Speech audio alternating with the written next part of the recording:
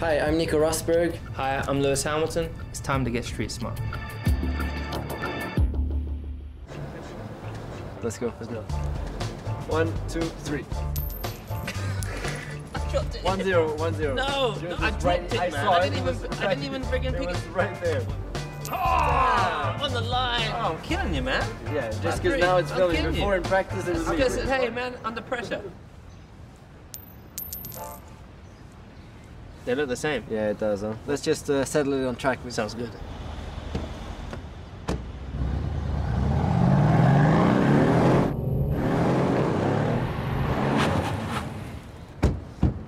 See? I won.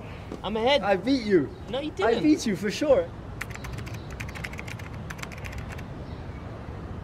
While in a normal road car we can rely on ABS for safety and comfort, in Formula One, ABS and power braking has been banned since the early 1990s.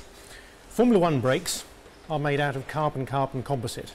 Very light, less than 1.5 kilos, very strong and capable of working in temperatures of up to 700 centigrade.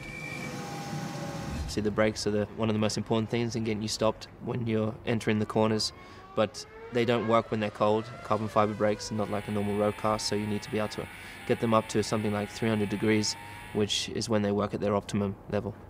Without the ABS and without the power assistance, Nico and Lewis have to press the pedal up to 100 kilos, maybe 600 or 800 times per race.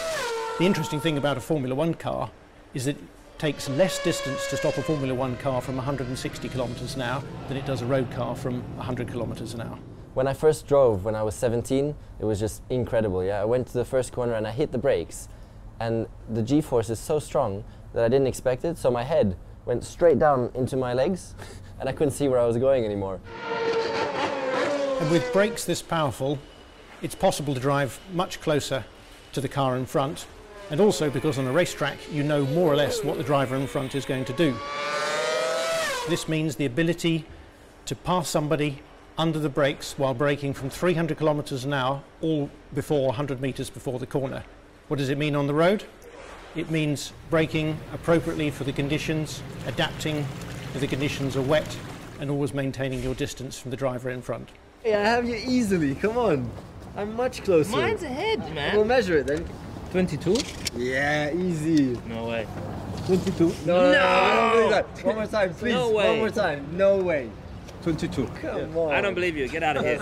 At least it's even. It's even. That's It's even. right. Okay, I agree. I think I won, but okay.